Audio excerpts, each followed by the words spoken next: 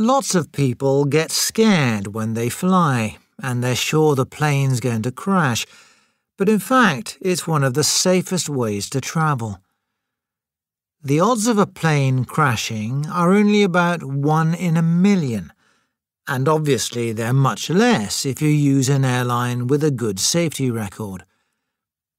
It's very unlikely that your plane will crash, but even if it does, you'll probably be fine, because 95% of people in plane crashes survive. If you sit at the back of the plane or over the wing near the exit, your chances get even better. So, if you're worried about getting on that plane, don't be, because you'll almost certainly survive the journey. You're more likely to have an accident in the car going to the airport. Your chances of having a road accident are 1 in 8,000. So, the safest way to travel is to take a train to the airport and then fly. More good news is that you have quite a good chance of living to be 100, especially if you don't worry too much. According to a recent report, in richer countries of the world, women who are 25 now have a 1 in 4 chance of reaching their 100th birthday. Men of 25 only have a 1 in 6 chance, not quite so good. But the chances are getting better all the time. So, a girl born now has a 1 in 3 chance of living to 100, and a boy has a 1 in 4 chance. Of course, this depends on what country you're in. In some countries, like Japan, the chances are even higher, and modern medicine may well make the chances higher still during your lifetime.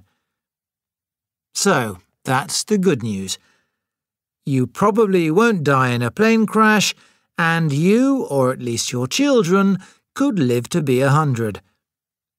But the bad news is, you almost certainly won't win the lottery. The chances of winning a big prize in the lottery are only about 1 in 18 million, so that's extremely unlikely. Track 5.1. He often arrives late to meetings and doesn't bring everything he needs. He's very disorganized. She always makes sensible decisions and she never does anything silly. She's very responsible. She often expresses negative opinions about things and other people. She's very critical. If he says he's going to do something, he always does it. He's very reliable. He doesn't think about how the things he says might affect other people. He's totally thoughtless. When you tell her your problems, she listens and tries to understand how you feel. She's sympathetic. He always wants to do better than everyone else. He's quite competitive. So, when are you off? Monday of next week. Exciting. Sure is. This time next week, I'll be settling into my accommodation. So, what is it you'll be doing? From what I understand, well, you're going down there to keep your eye on some penguins. Is that it? Well, I suppose that's one way of looking at it. Yeah, but, what will you be doing on a daily basis? Well, I'm not entirely sure, but I think I'll be doing similar things every day. It's more or less a question of observing the penguins, counting them, taking photos, checking tags on some of them, that kind of thing. OK, so just kind of standing around in the cold. Yes. Well, that's the downside of the job. That and the attacks. What? From polar bears? At the South Pole? No, from penguins. You mean those sweet little birds attack you? Oh, yes. They're full of attitude if you get too close. And will they be waiting for you when you get there? Well, of course, they know I'm coming. Very funny. So, there they are, Mr. and Mrs. Penguin, about to play Happy Families, and... Yes, so by the time I arrive, the penguins will already have got into pairs, and then by the middle of November, each pair of penguins will have laid 2 eggs. You just watch them sit on their eggs? That must be really interesting. I'm sure they'll do something to keep me entertained. And then? Well, by the end of December, most of the chicks will have arrived, and then after about 3 weeks, we put metal tags on them. Unless you get attacked by those nasty, aggressive parents. We have our methods of defence. Sounds scary. OK, this is all very interesting, but, I mean, why? Why is it useful to know what these penguins do? It sounds like they kind of do the same old thing year after year. Nothing wrong with predictable. We scientists like that. But sometimes there can be changes. Like maybe there are fewer chicks. Or maybe the parents aren't able to feed the chicks and not as many survive. This can tell us a lot about what's happening in the Antarctic ecosystem. Like what exactly? I'm a scientist. I never jump to easy conclusions. That's no fun. But in a general sense, if there are changes in the number of penguins or changes in their behaviour, this can tell us that there has been a change in the climate of some sort. It's part of the evidence, the bigger picture, if you like. The work I'll be doing is just a small part in a big project that's been going on for some time. But because Antarctica is such an unspoilt environment, the changes that take place there can tell us a lot about what's happening on the rest of the planet. And you get to hang out with those cute little penguins. Yeah, well, it's just one big penguin party. Sounds pretty cool to me. Phil, we're closing. Nearly done. I'm just finishing this chapter. That's it. Done. See you tomorrow then. What's wrong, Sam? The usual. Not enough money coming in. I need to do something to get more customers. You could stay open longer. In the evenings. You could serve meals. I'd eat here. You practically live here anyway. But it's an idea. Why not? It'd be a long day. You could do just Friday and Saturday to start with.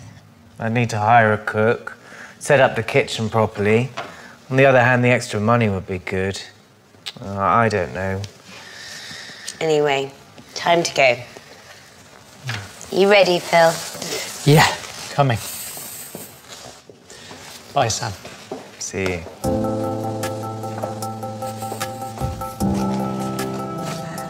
That friend of yours, curly hair, Tessa.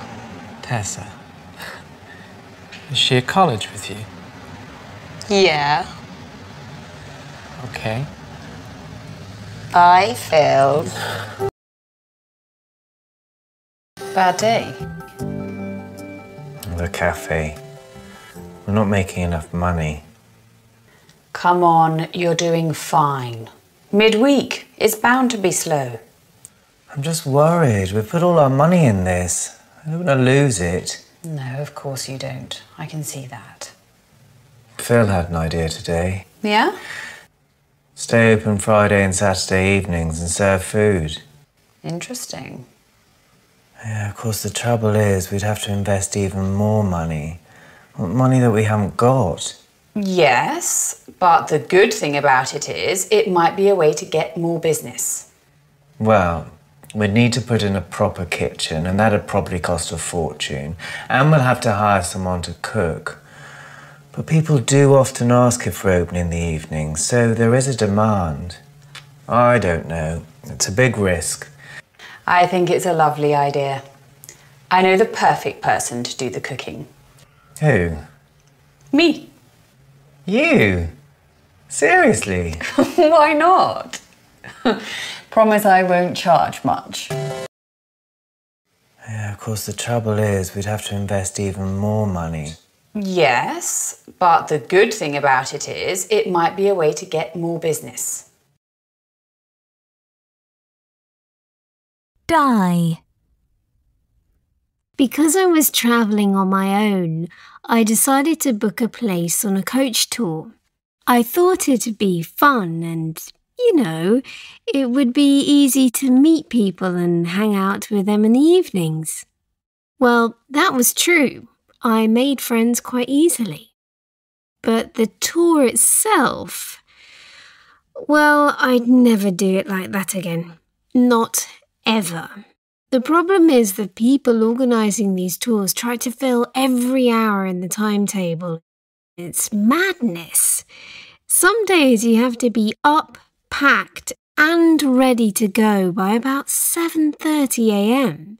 And all the time they'd say, remember to do this, remember to be back at such and such a time. I mean, I was on holiday. This felt like being in the army.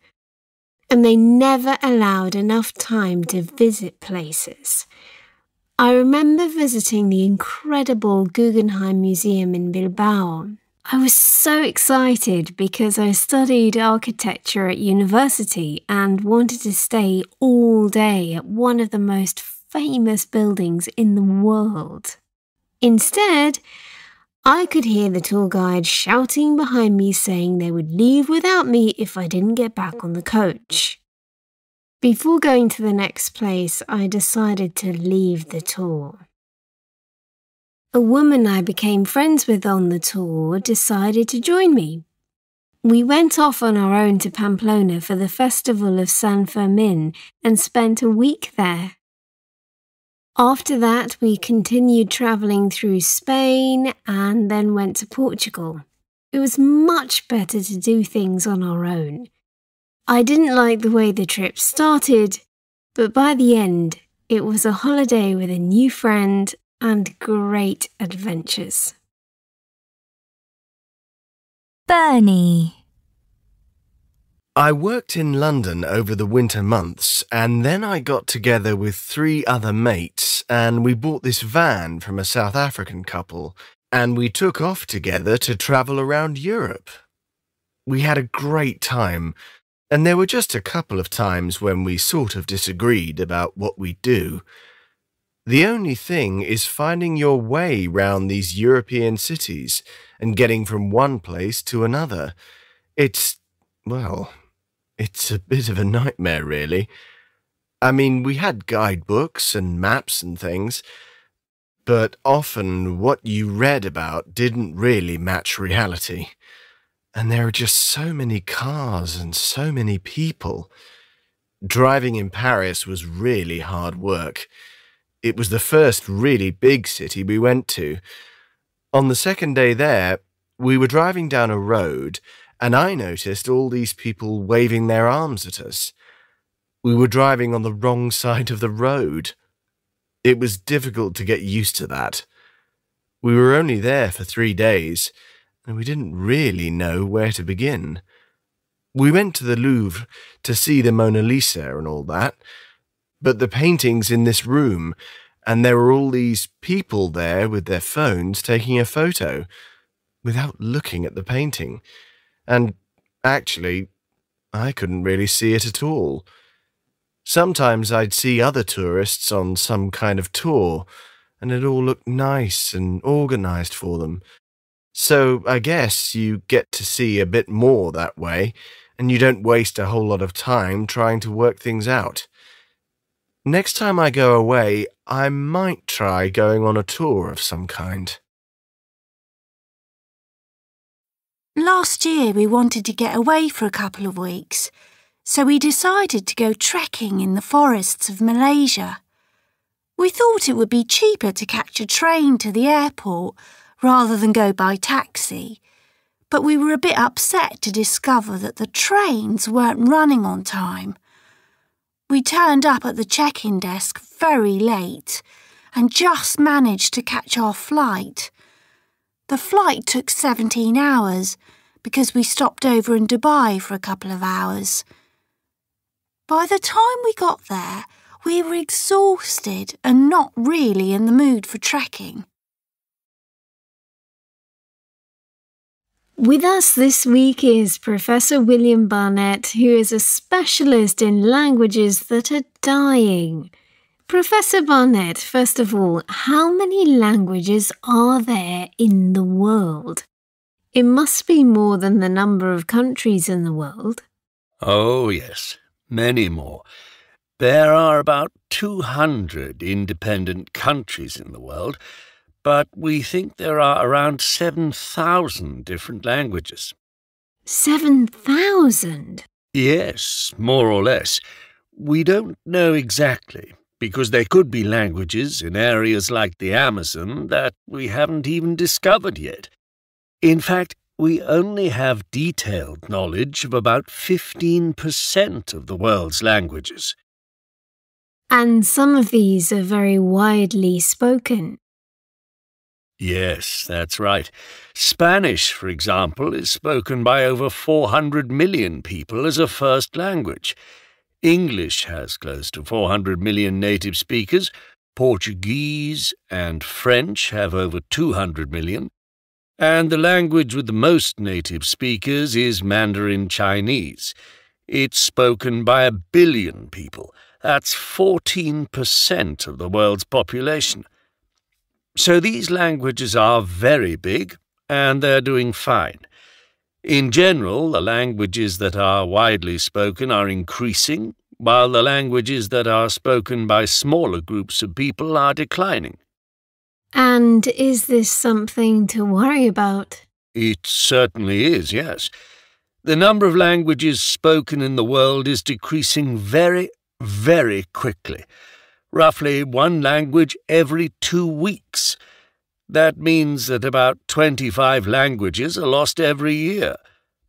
The situation is deteriorating because of globalization. People have more contact with each other and they start to speak English or Spanish or Chinese instead of their own language, and their own language dies out. We think that over the next 100 years, about half of the world's spoken languages will die out. That means 3,500 languages will disappear completely in about 100 years. Yes, that's serious. Is there anything we can do about it?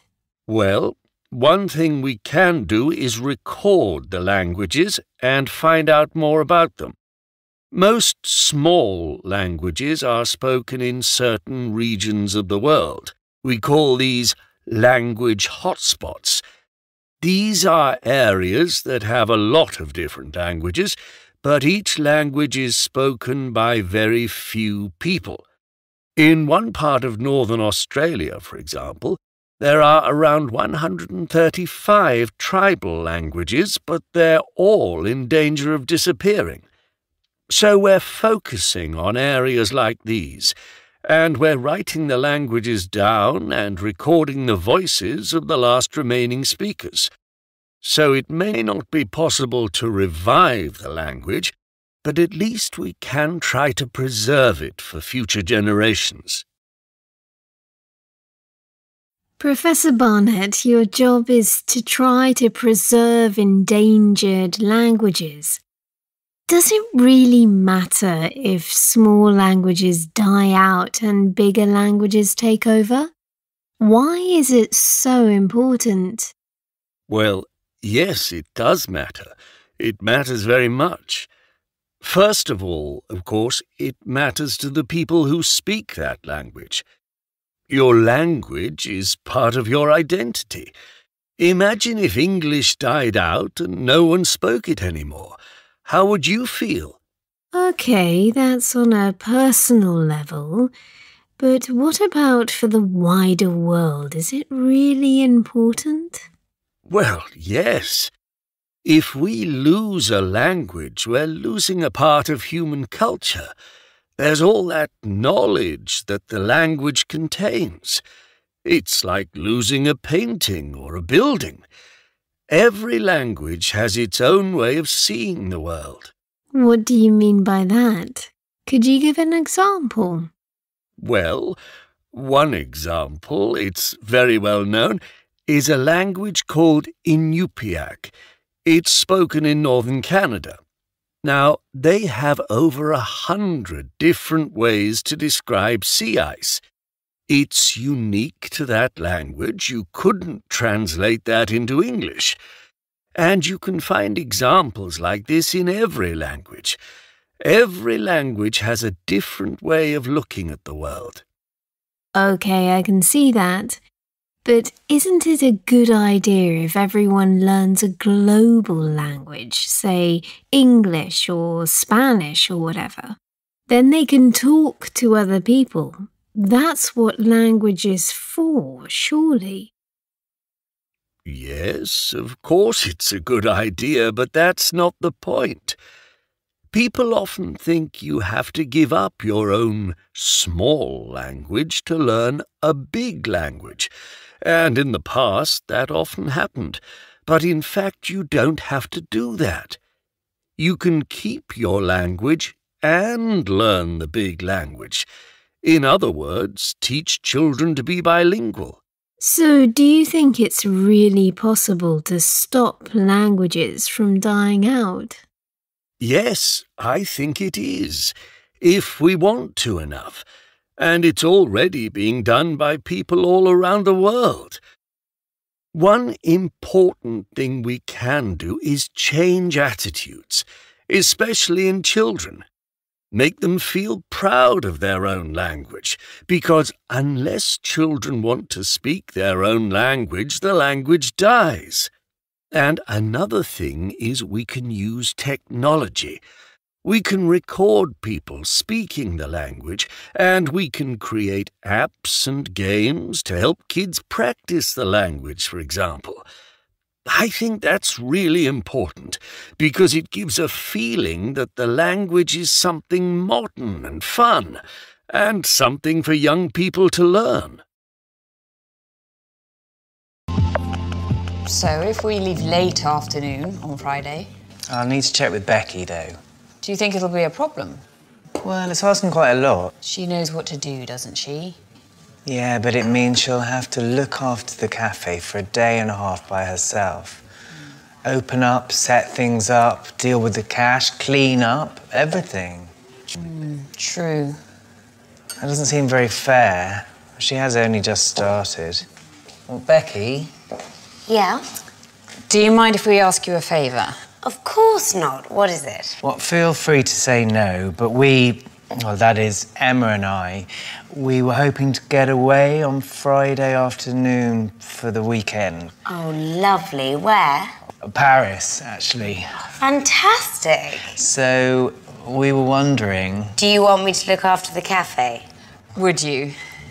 Of course. I can close up on Friday and sort everything out on Saturday. Just tell me what you need me to do. Are you sure? Of course. I'm happy to help. Thanks. That's really nice of you. Yes, thanks, Becky. It's just Sam hasn't had a weekend off for more than 9 months. My pleasure. It's about time you two had a break together. And I know how everything works now. It's no trouble at all. We really appreciate it. And if I don't know what to do, I can always ask Phil. Can't I, Phil? What's that? You know all about the cafe. Do I? Don't worry, JK. Go back to your book. Yes, make us all famous. I really am very grateful. It's not a problem. Hi there. Hi, just returning your notes. Great. Great? Yes. Great what? I've just had a great idea for the story. Great. So, what is it you're writing? A science fiction novel. Oh, I'm quite into science fiction. Oh, really? You must tell me about it. I mean, your story, your ideas, one day. All right. Yeah, sure. One day. Love to. So, my notes. Oh, sorry. Thanks for the loan. No problem. Hey, I was thinking, you know this project, photographing bridges? We should probably make a start soon. I know somewhere great we could go. Good idea. When were you thinking? How about this weekend? Sorry, I can't. I've just told Sam I'd look after the cafe. No problem. How about the weekend after then? It's a date. Do you want a hand on Saturday? Here? Yeah, I could help clear tables and things like that. Great, thanks. That's really kind of you. I'm more than happy to help out. And if things are a bit slow... What? Phil can tell you all about his book. So, where did you go? We went camping in the Grand Canyon. It was amazing, a real experience. But before, we drove through the Mojave Desert. That's a big salt desert, just salt for miles and miles. Wow, amazing. And we saw cowboys, didn't we, John? Where was that? I don't know, some town near there. It was like a cowboy show. They had a shootout. You mean like a gunfight? For show? Yeah, that's right. Then we stopped for something to eat, and we were really lucky because it was getting late and we had nowhere to stay. But the owner of the restaurant was really nice, wasn't he? He let us camp behind the restaurant. Yeah, the people were really friendly, weren't they? Yeah. It wasn't very comfortable, though. Why not? We couldn't blow up the airbed. It had a hole in it. So we slept on the ground. Really uncomfortable. Anyway, the next day we actually saw the Grand Canyon. Oh, that must be incredible. It is. It's breathtaking. I've never seen anything like it. Did you walk through it or what? No, we just drove round it. Round the south rim. That's where the best views are. And we camped there too. We were lucky to find a place. It was peak season. Yeah. So anyway, then we watched the sunset over the Grand Canyon. Pretty amazing. And the next day we got up at 4:45 and saw the sun rise. 4:45? Oh, it was worth it. It looks completely different at dawn. What else did we do? We saw a condor. Oh, yes. They're really rare, apparently. Only 30 birds left. Really impressive birds. Sounds great. And then we went on to Las Vegas. Wow, Las Vegas? Hope you didn't lose all your money. You're looking really tired. Yes, if I keep working 14-hour days, I'll burn out. Yes, you need to be careful. It's so hot in here. Yes, and there's not much fresh air. I feel like I'm gonna pass out. OK, let's go outside. Have we got enough money for the holiday? I think so. I just need to work out the total cost. OK. Don't forget to include some money for taxi fares. Why don't you ask your family to help us move? I can't do that. Why not? I've fallen out with my brother and we're not speaking. Would you like some muesli for breakfast? I think we've run out of milk. Oh, have we? OK, I'll pop down to the shops and get some more. There have been a lot of strong applications for the job. True, but of all the applicants, Maria really stands out. Yes, she performed very well at the interview. Robbie wasn't a very nice child. No, he wasn't, but he's turned out to be a very nice young man. Yes, it's amazing how much he's changed. What are you going to do when we get to the resort? I'm going to lie by the swimming pool with a cold drink and just chill out. Sounds like a good plan. So what exactly is a smart city?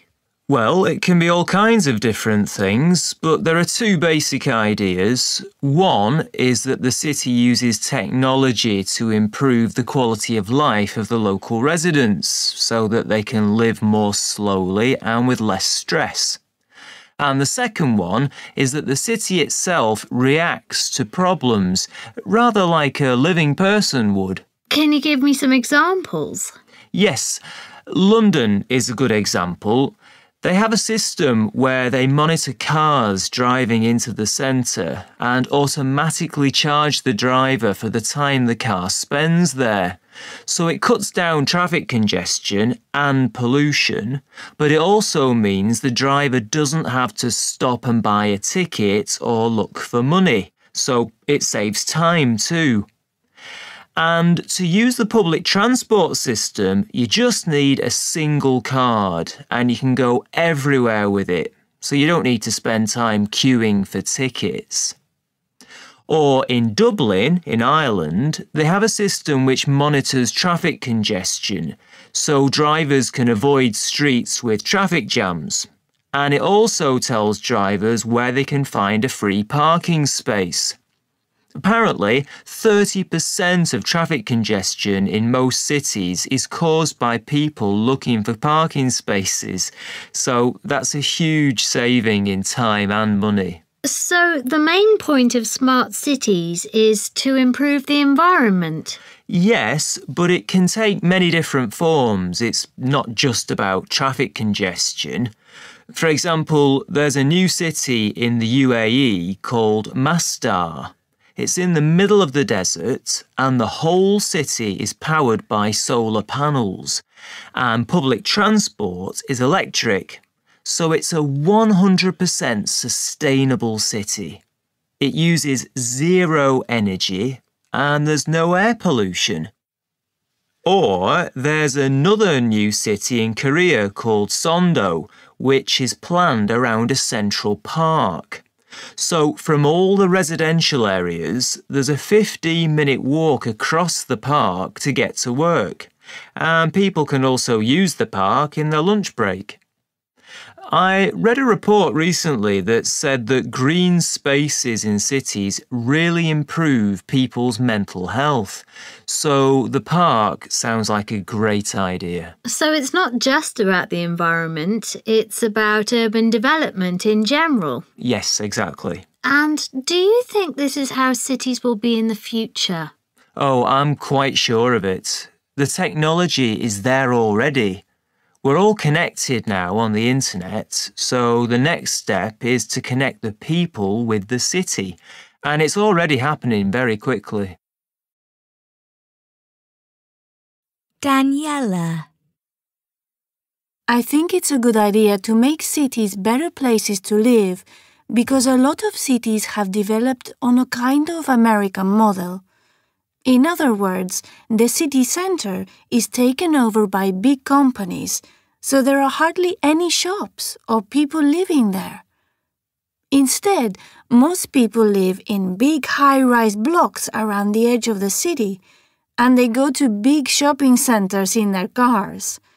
So, it's really good to change that balance and make the city center a place for people to live. I live in Munich in Germany, and in a number of ways, I think it is a smart city because it's been developed to suit the people who live there.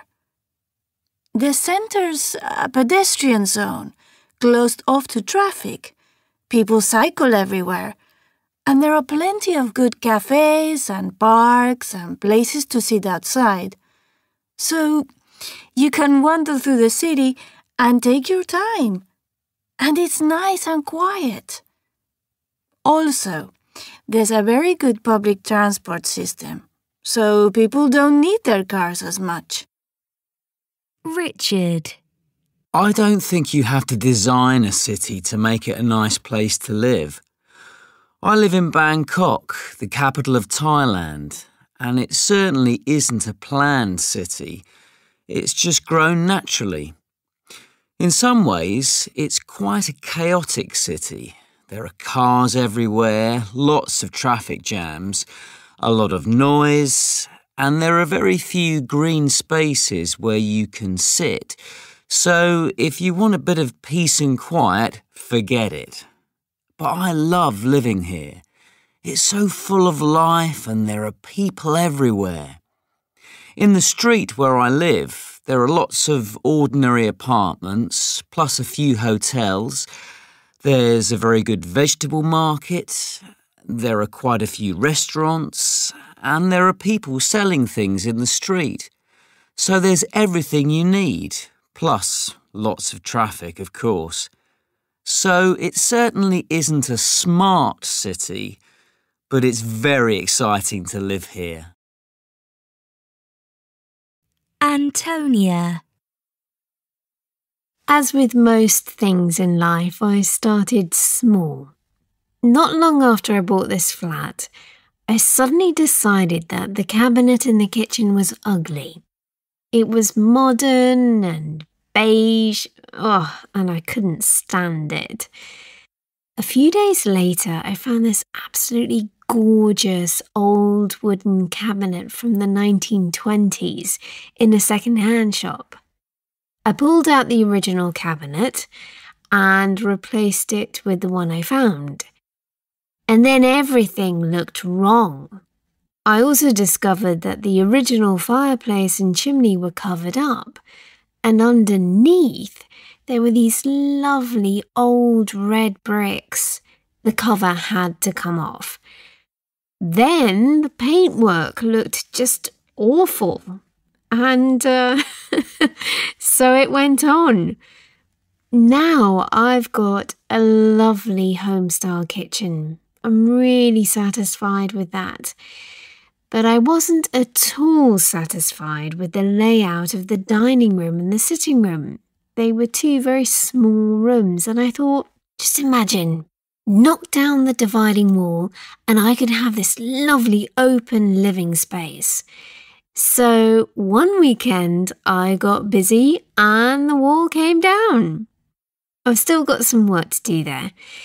Then there's the bedroom. I haven't had time yet, and the bathroom needs major attention. Okay, I admit it, I'm addicted to renovation. I can't help myself. I love doing these things myself. Getting it done by a professional isn't nearly as much fun. But hey, there are lots of worse things to be addicted to, and my flat's looking better and better with every day. Rob. You see, under our house, there was a kind of cellar and a garage, and there was also a small passage between the two. They're the kind of places where we keep things we no longer use. But I suddenly had this great idea. What if I knocked down a few walls and made the cellar and the garage one big area? A kind of basement that the kids could use as their space. I got a friend of mine who's an engineer to have a look and make sure it was possible. I mean, I didn't want the house to fall down. And he said, sure, no problem. And I've helped a lot of friends and family do this kind of thing in the past. Like, I've got a pretty good idea about what to do. So, I had this great weekend where I knocked down the walls. I loved that. You can really see the potential immediately. Problem is, once you knock something down, you sort of have to build a few things in their place, so it doesn't look like a work site. But, well, things have been busy at work, and at weekends there are lots of things to do with the kids. Football matches and stuff like that. I mean, I fully intend to finish it all off. That's what I keep promising my wife. But she thinks that I've got a commitment problem. You know, that I'm not committed to finishing off the renovation. Maybe she's right. But these things aren't as easy as they look. I suppose I could have it done by a professional, but that's expensive. I just say that it's a work in progress. It'll get there. Eventually. This is a really good angle. Let's have a look. Oh, that's great. We can use that one in the competition. What competition? Didn't you get the email? I don't think so. I don't remember. It's called London Architecture in Photographs. It's a free competition. The college said they'll enter our bridge photos. I'm not sure I can be bothered. I don't really see the point. Well, the first prize is £500. Okay, that's different. Let's take some more. Oh, I completely forgot the time. I've got to go. I'm meeting Tom at 12. Why don't you call him, tell him you'll be late? I can't. We're meeting the estate agent. Estate agent? Yeah, we're looking at flats. You know, we want to rent a flat for after we're married.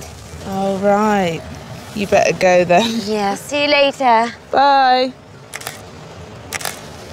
Good luck.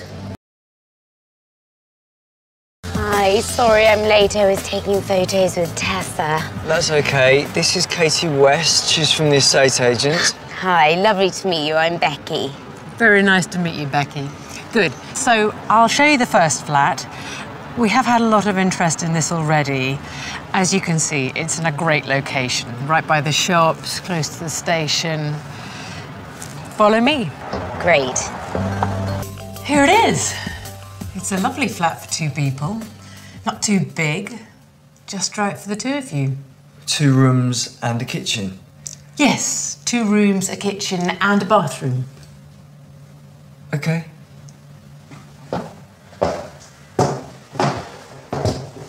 So here's the living room. Quite a good-sized room. And a nice view of the street.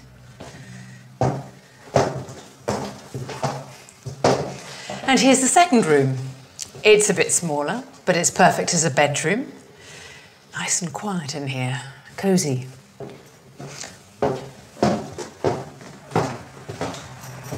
And here's the kitchen. Quite practical and, yeah, has everything you need for a kitchen. It's very convenient. I'll leave you to it. Well, I can see why the price is low. It's tiny. Yeah, and too noisy. Right on the main road. Yeah, and it smells all damp. Horrible. It's awful. Oh, dear. Well, let's see what the next one's like. So, what do you think? Yeah, it's nice. It's lovely, but maybe not quite what we're looking for. This one's just come on the market. I think you might like this one better. Have a look round, see what you think. Thank you. This is a lovely flat. But can we afford it? Well, with my promotion, I have got a bit more money now. It really is lovely. Look, this could be a kind of sitting area by the window. Yeah, that's a great idea. And we could have some plants and some bookshelves or a big lamp. That would work well. And this would make a great dining area. We could have a table and some interesting lights. Yeah, and I can imagine a big TV right here. So, what do you think? Yeah, it's a brilliant flat. Well, we have had one other inquiry this morning, but if you're definitely interested... We'll think about it. Can I let you know this afternoon? Of course. No problem. I thought this could be a kind of separate living area by the window. Okay, yeah, that's a great idea. And we could have plants and bookshelves and things there, or a big lamp. That would work well. And this would make a good dining area. We could have a table here, or something, and some interesting lights. Fantastic. Kamal. I think it's a really bad idea. What do we need a shopping centre for? I mean, we've got a local shop and that sells quite a good range of things. Anything you need in an emergency. There's a supermarket only about 5 kilometres away, and it's so easy to get there by bus. A shopping centre's going to ruin this neighbourhood. Why can't they create a nice green living space instead? Susie. I think it's great. It's going to be really convenient to have plenty of shops nearby. If I have to do anything like, I don't know, go to the supermarket or get my hair cut or something, I have to go into town and it takes such a long time in the traffic. Can't wait for them to build the shopping centre. It's exciting. Carol. Well, I am looking forward to having a range of shops nearby. There aren't enough in this part of town, but I know this will change the neighbourhood. It'll make it a lot busier and noisier, and there'll be so much traffic. But I suppose that's the price you pay for convenience. Duncan. The idea of a shopping centre doesn't particularly bother me, but I guess there'll be a large number of the same old shops. Very boring. Everything's part of a chain these days. I wouldn't mind so much if they had a few more interesting shops in the centre. You know, something like an independent music shop or something. But I know that won't happen. Miles. Well, it's about time. That local shop we have is useless. They never order enough of anything, and they're always running out of milk and bread and basic things like that. But a new supermarket and lots of shops, that's progress. It'll be great. Marion. It's going to completely change the community. I mean, a number of families live in this part of town and we have young children. Apart from the traffic, we'll have so many people passing through our streets. I really don't know how safe it'll be to live here. It's just... Well, I'm thinking about my children. I want them to be safe. Welcome to this week's edition of The Money Pool. Today we've invited personal finance expert Mia Radkin on the show to answer questions about your money. Hi Mia. Hello Michael. And welcome. Thank you. The number is 0800 666 961. Give us a call now with your personal finance question, but I believe we already have Jacob on the line. Hello. Hello, Jacob. So, Jacob, you've got a question about savings goals, is that right? Yeah, that's right. My income's okay, and I more or less manage to keep up with my bills and everything, but I never seem to get much ahead.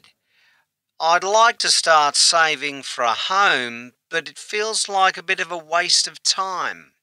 OK, Jacob. I noticed that you said you more or less keep up with your bills. What's your biggest monthly bill? Well, probably my credit card. Thought so. But I always pay at least the minimum amount each month, sometimes a bit more. Do you mind my asking, Jacob, how much do you owe on your credit card? Well, it's about £15,000. And I imagine you're paying about 18% interest. Yeah, about that. OK, here's what I'd suggest you do, Jacob. Find another credit card provider who will let you transfer your balance to them and pay a very low interest rate. If you transfer your balance, you'll probably pay as little as 3%. And then start paying off that debt as fast as you can. The first step to serious saving is to get out of debt. Right. And then I'd like you to do something else. Get a pair of scissors and cut up your new credit card. You mean get rid of it? That's right, so you don't use it. But if I did that, I wouldn't be able to afford things like holidays and going out for dinner. Well, no. Looks like you might have to make some lifestyle changes too, Jacob. But the first step is to manage your debt sensibly. OK? Yeah, good point. Thanks. Thank you for calling us, Jacob. So now we go to Sophie. Sounds like she's got money to spare. Is that right, Sophie? Hello? Yes, hello, Sophie. You're on air now. Oh, right. How can I help, Sophie?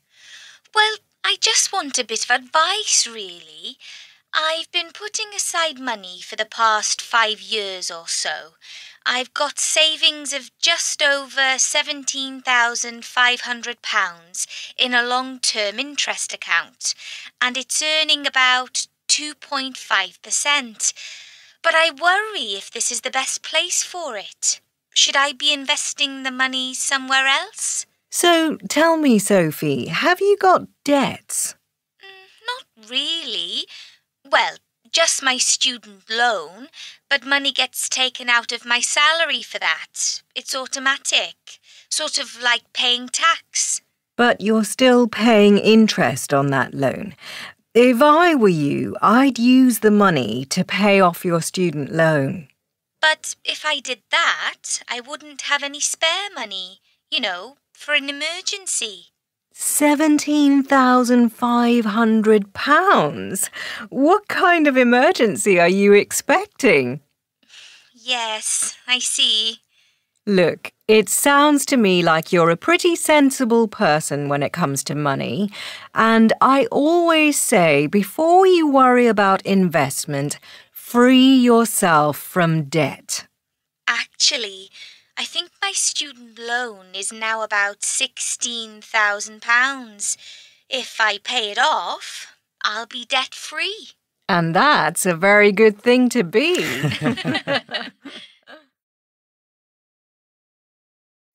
If I save a little every month, I'll be able to afford a new car soon. If I had £1 for every time I've heard that, I'd be a millionaire. If I saved £50 every month, I'd have enough for a new computer by the end of the year. If I were you, I wouldn't borrow so much money. If I see her tomorrow, I'm going to tell her my news. If you finished your test and you're waiting to leave, you should come to my desk. If you finished your test and you're waiting to leave, please come to my desk. If I weren't feeling so tired, I might go for a run. Well, I think I would have looked inside the wallet and then I would have emailed the person whose name appeared on the business cards. I would have told him or her that someone had found the wallet and that we were keeping it for them. Or possibly, if I'd been an employee at the hotel, I would have told the manager what had happened, and the hotel would have done the right thing. I mean, that's the hotel's responsibility, isn't it? I certainly wouldn't have taken the money. It didn't belong to me. Obviously, the person should have been more careful, but taking the money would have been theft, so it certainly wouldn't have been right to take the money. Well, I think I would have taken the wallet and would have looked inside it. And then I would have thought about it. Maybe I would have taken some of the money for myself. I would have been tempted, certainly, especially if I was in a low-paid job. Maybe I'm just not a very honest person, but I would have thought, well, it wasn't my mistake. The person shouldn't have lost it. Also, the owner of the wallet would get his or her wallet back because of me, so I think it would have been reasonable for me to earn a little money from that too.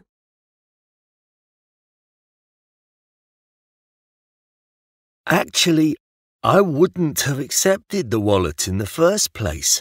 Why should I?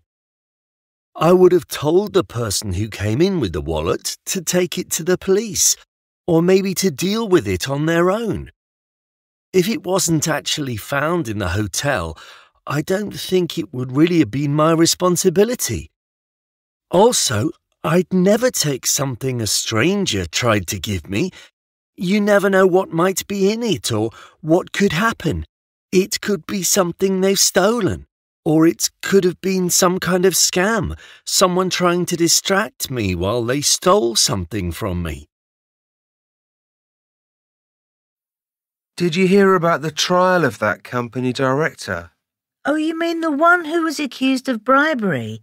I knew he'd been arrested. What happened? It was incredible. He appeared in court yesterday and 5 witnesses all gave evidence. They all said he had asked them for bribes. Wow. So what was the verdict? Was he found guilty? No, the jury said he was not guilty. What did the judge say? Nothing. She didn't sentence him. She let him go free. That's a bit odd, isn't it? The estate agent just called me back. And? We didn't get the flat. We just missed it. Someone came in and signed a contract about an hour ago. Oh no, so we just missed it. Afraid so. That's really disappointing. I know. I did try ringing earlier, but kept getting the estate agent's voicemail. Well, don't worry, it's not your fault. We're just unlucky. Yeah. I'll go and see what else they've got a bit later on. Good idea. I'm sure there'll be plenty of other places. We'll find somewhere. Of course we will. Bye. I'm just popping out for an hour. Sure. What's up? Oh, flat hunting, you know. Yeah, it's never easy. Don't give up hope. You'll find something. Yeah. You look very smart. What's the big occasion? The bank. Oh, scary. Well, I want to make improvements to the kitchen. Yeah, that's going to be expensive. Yeah, we need a new cooker, bigger fridge, that sort of thing. Well, the evening meals have been popular, though, haven't they? Yeah, better than I thought. Emma's a great cook. Well, I always knew that. And it's good to make changes. I hope the bank agrees. I'm sure they will. Good luck. Thanks.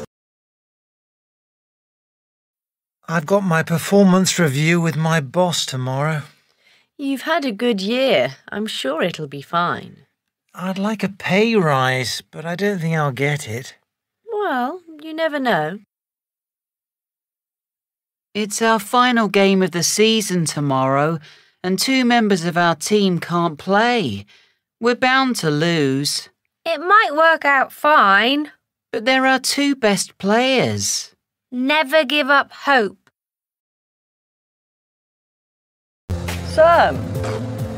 Hi, Tom. Hi, Sam. You escaped for a few minutes. I've just been to the bank. Oh, yeah? See about a loan to improve the kitchen? All right, how did it go? I don't really know. You know banks, they never say much at first, then they say no. Yeah, same thing happened to me. At the bank? No, the estate agents. They weren't very helpful. Yeah, right. Finding somewhere to live, it's really difficult, isn't it? Yeah, it is. Sorry, I've got to go back to work. Are you going this way? Yeah. Becky said it'd been hard work. Yeah, we missed out on the perfect flat. I know the feeling. Oh? It was just like that when I was looking for the cafe. But you found a good place. The cafe's great and it's in a good location. In the end, someone else got it first and they changed their mind. All right. So you never know. Well, I've learnt one thing. What's that? The next time we find the perfect place, I'll say yes straight away. Hello, Tom. It's Katie here from Barker's Estate Agents. Thanks for coming in earlier. Something interesting's just come up. Can you call me back on 249-456?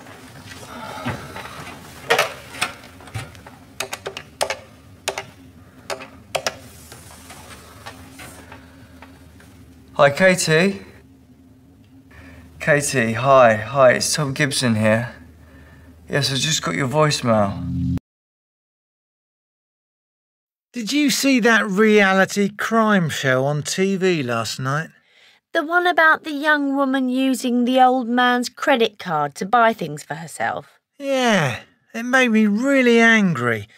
It was like a lesson on how to commit a crime. You know, get friendly with the old person, get them to trust you, and then offer to get a credit card for them. I mean, if you show people this stuff, then other people will just copy what that young woman did. Do you think so? But it showed you'll get arrested in the end. That's only because the old man's niece happened to see the credit card statement and notice all those purchases for women's clothing. Actually, what amazed me about that is the way the niece spoke to the young woman first. If it had been me, I'd have gone straight to the police. But I still think the whole programme was sort of saying it's okay to do this. Like the interview with the young woman. She had all this makeup on, a beautiful dress. It was like she was some kind of star or something. I couldn't believe it. That's true. And they hardly spoke to the old man. Poor thing. He looked terrified by the whole experience of being filmed. Exactly. And he really didn't want to be on TV. I thought the presenter was really pushy with him. She kept repeating the same question. But didn't you realise? Didn't you realise? But he must have agreed to it all. They usually have to sign something for those TV programmes. I bet it was the niece who talked him into it. She seemed to enjoy being on TV too. That's the problem with programmes like that. All these boring, ordinary people turn into famous people. Well, for about 5 minutes anyway. But I guess you could say that the programme was like a warning to people. You know, telling them to be careful who they trust with their money, credit cards, things like that. Yeah, hardly. But the presenter did say that at the very end. Yeah, I suppose so. But the saddest thing of all, the old man still thought the young woman was a nice girl. And the presenter did point out that many thieves are very charming. But doesn't everyone know that? Obviously not. If I were you, I wouldn't watch that show anymore. Well, I'm not sure I want electronics just stuck on my skin. I bet it's no different from putting on a plaster when you cut yourself. But plasters don't have electronics in them. It wouldn't worry me. There are other things to worry about. Like what? Well, what was it I was reading about the other day? Yeah, there's this laboratory where they're growing meat. Synthetic meat. I find that kind of scary. Oh, that. Yeah, there was that scientist who made his own hamburger and ate it online. Yuck. Actually, I think that's a great idea. Grow your own meat. Very cool. But it's not natural. Yes, it is. It's just not grown on a cow, that's all.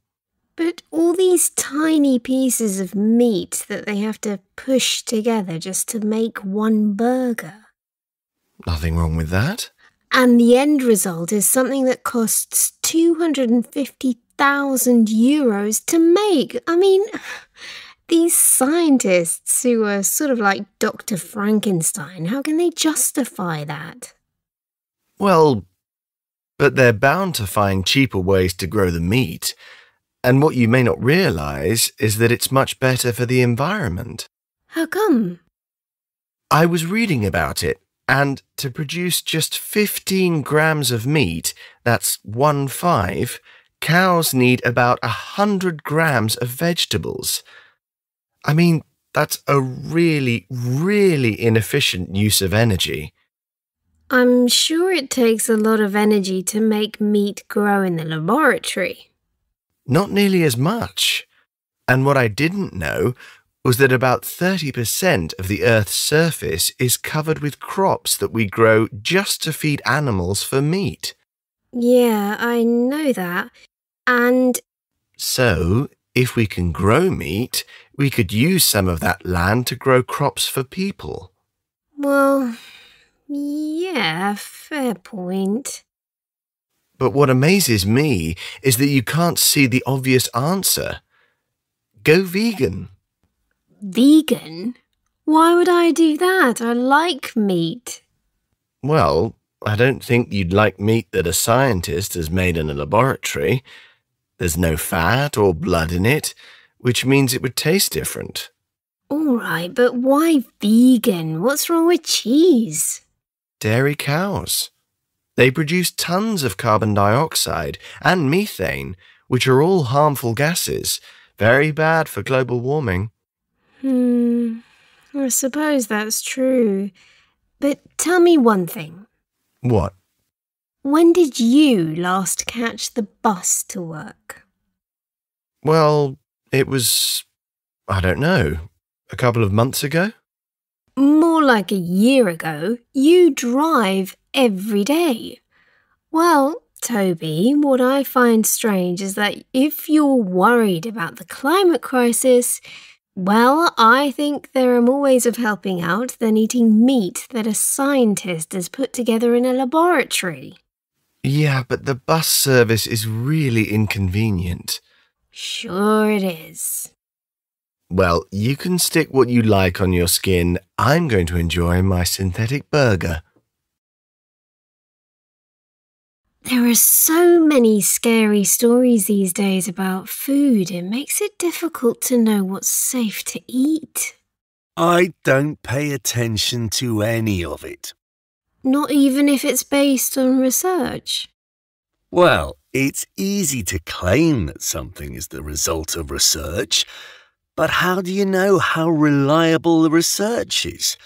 Anyway, it might just be made up. So much of what you see online is false information, or you can't trust where it came from, or it could be a hoax, Like that story that was going around about man-eating bananas. Man-eating bananas? Yes, it was a few years ago. People in the USA started receiving emails warning them not to eat bananas from Central America because they could contain flesh-eating bacteria and telling them to pass the email on. And people believed that? Well, some did. The emails were supposed to be from the Centers for Disease Control and Prevention, which really exists. Maybe they suspected it was a hoax, but they weren't sure. So they stopped buying bananas just in case, and they sent the email on to other people. So anyway, banana sales crashed. Just because of an email? Well, it sounded real. It said the bananas were infected with a bacterium called necrotizing fasciitis, and it was spread to bananas by monkeys. And obviously most people had no idea what necrotizing fasciitis was, but it sounded dangerous. Necrotizing fasciitis? Does that even exist? Yes, it's a real disease, but you can't get it from bananas, and it doesn't really eat your flesh. It might just cause an infection if you have an open wound or something. It can be quite serious, but it's very rare. It's amazing people believed it was true without checking. Yes. They even started discussing it on TV chat shows with doctors appearing and everything. And eventually people came to the conclusion it was just a hoax. But then the same story appeared in South Africa a few years later. And the same thing happened? I know, right? They said that monkeys in South Africa were dying after eating bananas. It sounded like a reasonable story, so I guess people just assumed it was true. So everyone stopped eating bananas from South Africa for a while until they realised it was all a hoax. Okay, well, if I get an email about man-eating bananas, I'll know it's a hoax. Yes, and don't pass it on to me. What's all this about? What's the big secret? We've got to be somewhere, that's all. But where? Ah, it's a surprise. I'm not sure I like surprises. It'll be fine.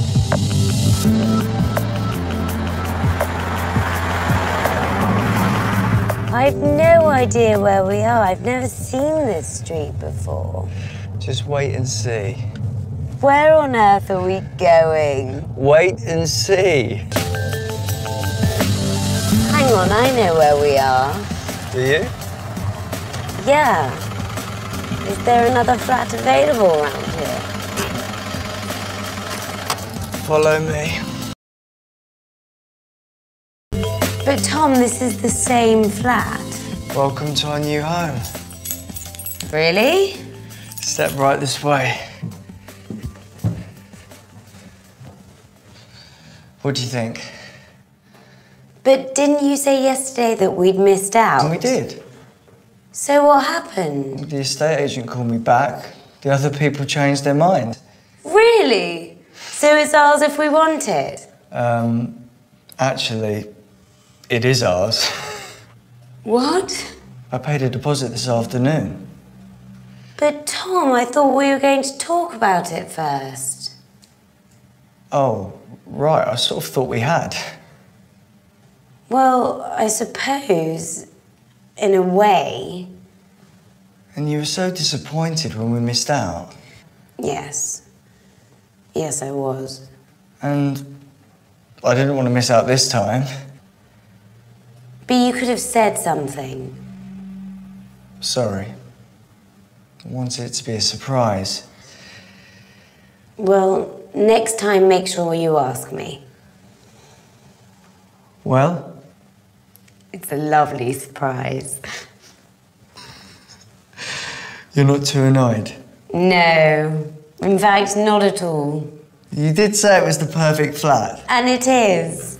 I love this space and the view, and the kitchen is so well designed. Did you guess? In the car? Yeah. Well, I thought you were taking me to see a flat. But not this one. No, of course not. I thought about it a bit yesterday. You know, the different route. I do love it. I can't wait to move in. We have to sign the lease first. Yes, of course. And there's another document that we have to sign beforehand. What's that? Our marriage licence, that's all.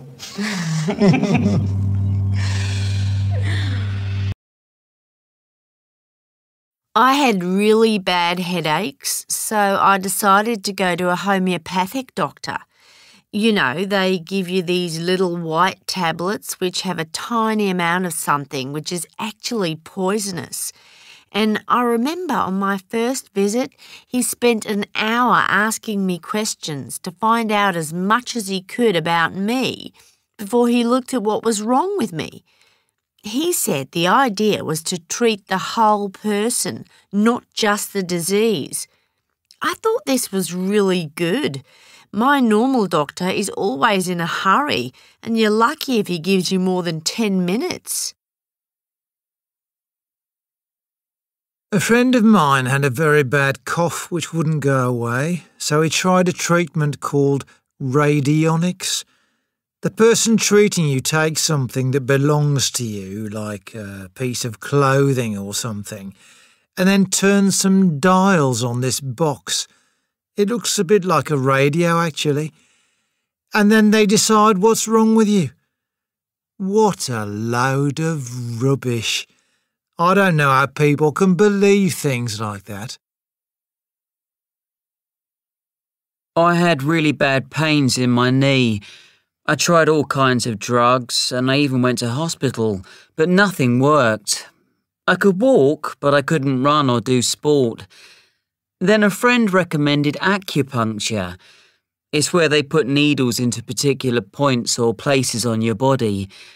I was a bit doubtful at first, but I tried it, and the doctor put needles all round my knees.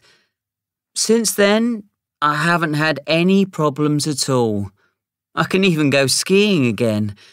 I've no idea how it works, but it certainly worked for me.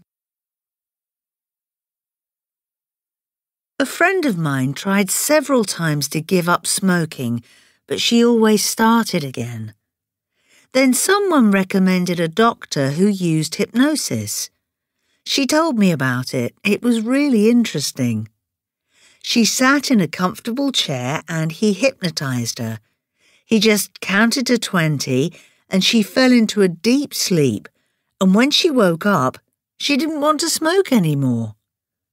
Obviously, she doesn't remember what he said when she was under hypnosis, but I guess he must have told her that she didn't need to smoke.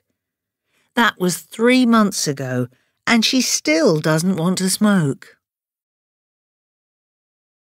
The story of Dan Cooper raises more questions than it answers. Today we talk to Bob Fernandez, who has written a new book on the disappearance. Bob, there are a lot of mysterious elements to this story. First of all, how did he get on the plane with a briefcase full of dynamite? Well, that's easy to answer. Remember, this was 1971 and they didn't have airport security the way they do now. Security checks came in much later, so there's no mystery there. But of course, we have no idea whether he was really carrying dynamite. It might have just looked like dynamite. And who was he? Do we know that? We know that Dan Cooper wasn't his real name. That was easy to check, and there were no Dan Coopers who'd gone missing. But who was he? No one knows. He knew a lot about planes, and he also knew how to parachute, so he may have been a retired pilot, or he may have had some job to do with aircraft. Certainly someone with inside knowledge. and he also knew the area where he jumped. One interesting thing is that several people claimed later that he survived and they knew him. For example, in 1982, a woman claimed that he was her husband who'd just died. She said she'd found him in 1972 hiding in her garden with a broken foot, and they'd fallen in love and got married. This was her story, but there was no way they could prove it. I suppose the big question is, could he have survived the jump? He jumped into a storm at night holding bags of dollar bills, and he had to open a parachute. Is that possible? Well, we know that what he did was possible because not long afterwards, a stuntman repeated exactly what he'd done successfully. And quite a few things suggest that he did land safely. For example, they never found either the body or the parachute. And if you think the parachute was bright yellow and red, and they searched everywhere, that's quite something. You'd be able to see it from the air. So that suggests he might have landed and then hidden the parachute.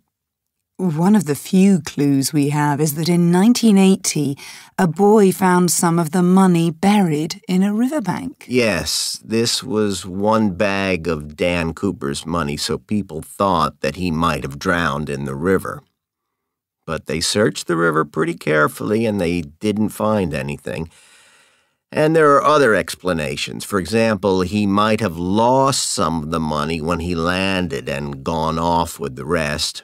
Or he might even have thrown it away to confuse the police and then crossed the border into Mexico. No one knows. The one thing we do know is the police never found him. Louise.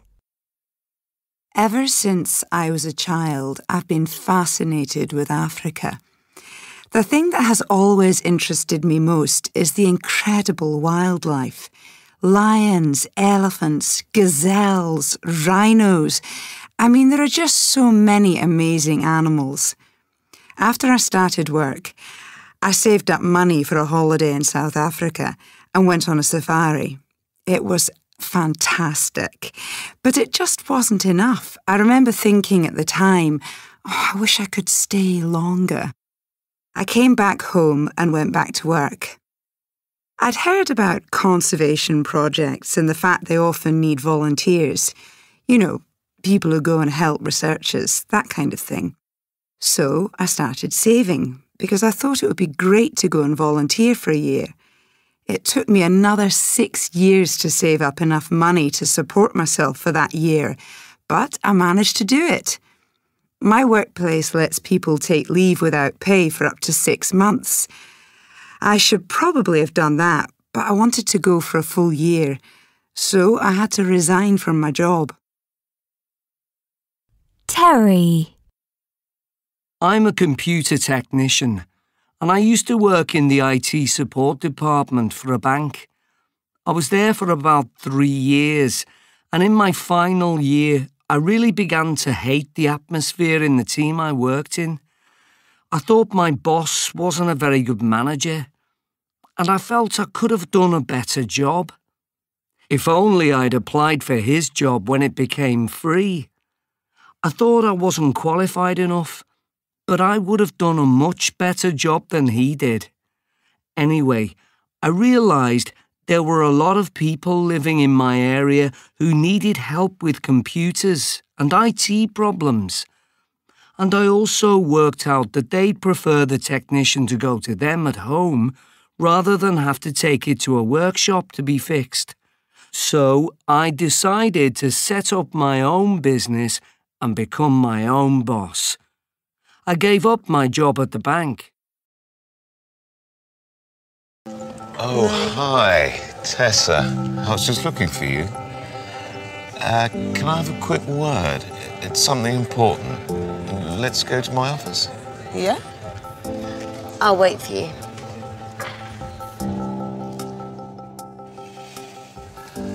Don't look so worried. It's good news. We've had the results of the photo competition.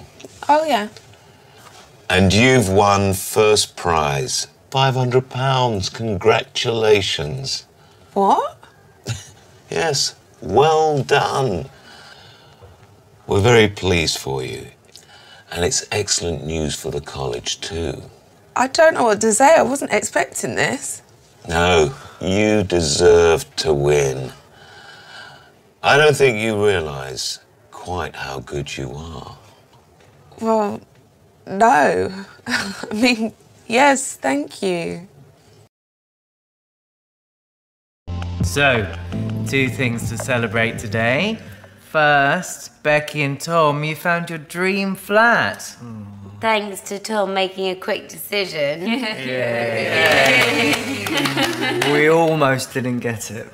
We hope you'll both be very happy in it. So, what's the second thing? Well, the second reason to celebrate, as you've seen, business is going well.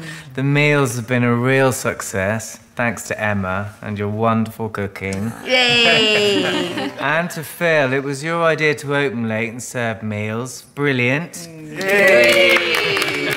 So now let's cut this cake. Hold on. There's something else we have to celebrate. Hold on. There's something else we have to celebrate. You know our photo competition, our photos of the bridges? Well, Tessa won first prize. That's brilliant. Yeah, great news. When did you find out? I only heard this morning. I couldn't believe it. I was so surprised. First prize. I still can't get over it. Well done, Tessa. I knew you'd win. You take such great photos. So that's 3 things to celebrate. The flat, the cafe, and Tessa's prize. And you looking happy for a change. That's a 4th thing. Hey, now can we eat this cake? Oh, hang on a minute before we start. I've got something to say. I know you won't believe this, but I finished my novel. That's great, Phil. I sent it off today, so the coffee's on me. You can't afford to buy us coffee. You're not J.K. Rowling yet. You never know. Maybe one day. Well done, Phil. Such a good story and so original. Thanks, Tessa. I reckon you'll get some good news soon. Hope so. But you won't forget us when you're rich and famous. How could I? Right. I'm going to cut this cake. Just a minute before we start. One more thing. We've decided on a date for the wedding. Oh! Finally. Saturday the 19th of June. And you're all invited. Okay, any more good news, anyone? No? Right, now I'm definitely gonna cut this cake. I'd like to get your opinion on something. Sure. The state piano competition next year. Do you think I'm up to it?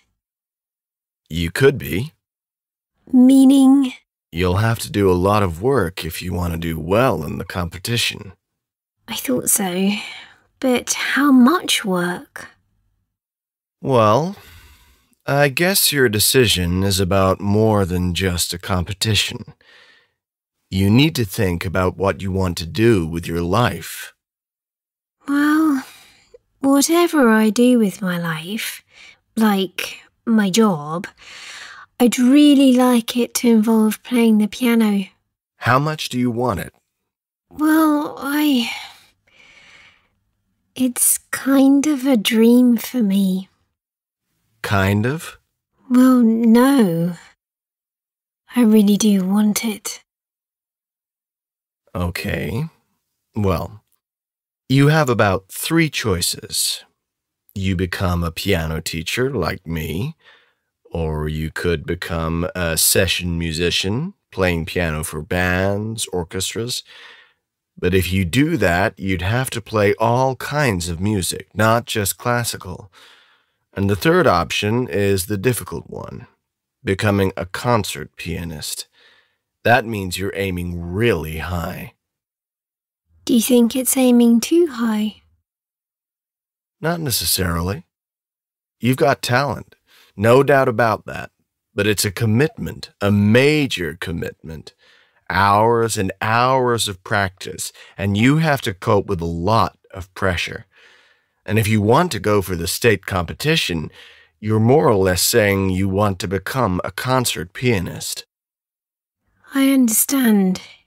So, what would it involve?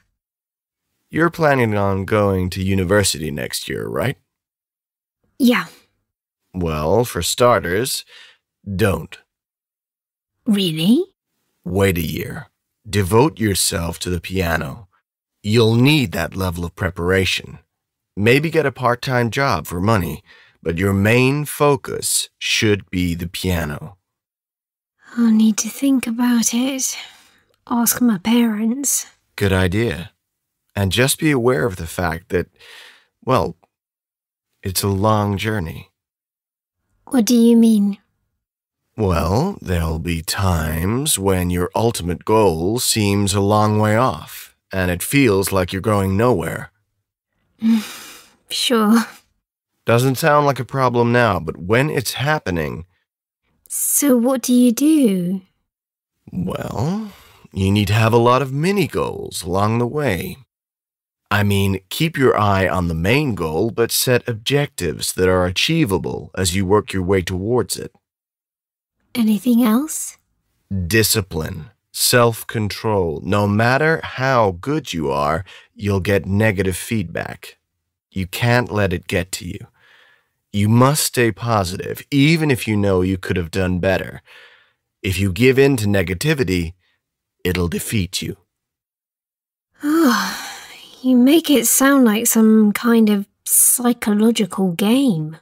To a large extent, it is. Okay.